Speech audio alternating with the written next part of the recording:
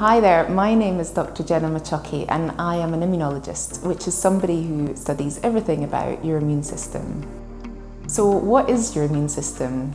Your immune system is made up of lots of different components. So it includes things like your skin, your digestive tract, the delicate lining of your airways. It also includes a whole host of different kinds of white blood cells and organs like the bone marrow, the thymus and your lymph nodes. And collectively these all work together to protect you and keep you well. So what does your immune system do for you?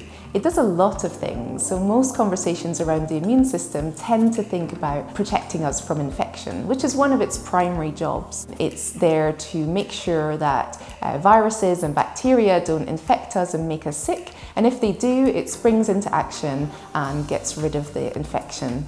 But it's also doing a lot of other things when we don't even realise that it's working. So it's involved in repair and healing, in growth, it has a role in pregnancy, and it's also our main cancer surveillance system. So why is your immune system important? Without a robust and properly functioning immune system, you wouldn't be able to go around your daily life feeling well. So it's the thing that is protecting you all the time from germs in your environment and other toxins and things that could make you sick. So it's easy to take your immune system for granted because it's working hard all the time to protect you when you don't even know it. But taking care of your immune system is something that we should all be aware of and all be doing for life, not just for when we pick up the odd seasonal cold and flu. So what percentage of your immune system is in the gut and how is this interlinked? Did you know that your gut is home to trillions of microbes and it's also home to around 70% of your immune system?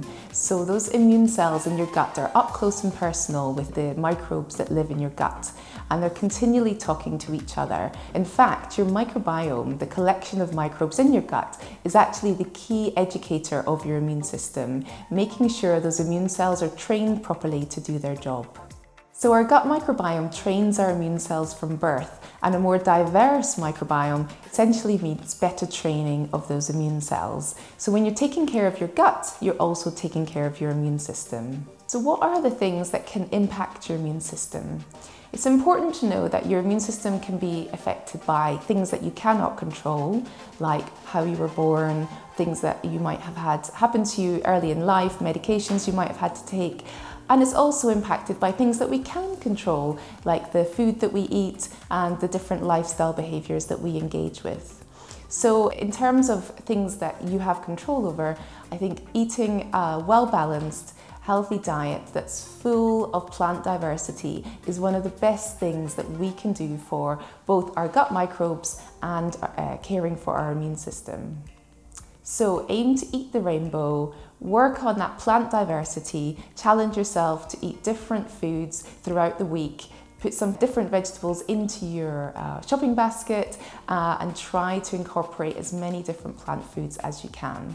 The other things that we can do that will help support our immune system is being active as much as possible. Not necessarily going to the gym or doing exercise, but just breaking up periods of sitting, getting out for a walk, making sure that we engage in some sort of resistance exercise where we're putting resistance on our muscles, Pilates, yoga, that kind of thing. And also managing our stress, because we know that stress over prolonged times can really impact our immune system and can leave us open to infections and being unwell. So it's important to remember that it's not just about diet, although getting all that plant diversity in is really important, but it's also about being consistent in the other areas of our life. So as I said, moving your body regularly, managing your stress, things like sleep is really foundational for your immune system, and having that 360 approach to your lifestyle where you're trying to implement small practices every day that will support your well-being. So my 3 key takeaways would be: eat the rainbow, make sure that you're eating fresh produce across all the plant groups, beans and pulses, fruits and vegetables, herbs and spices, and nuts and seeds. Also, don't neglect the other areas of your health like sleep, stress, movement.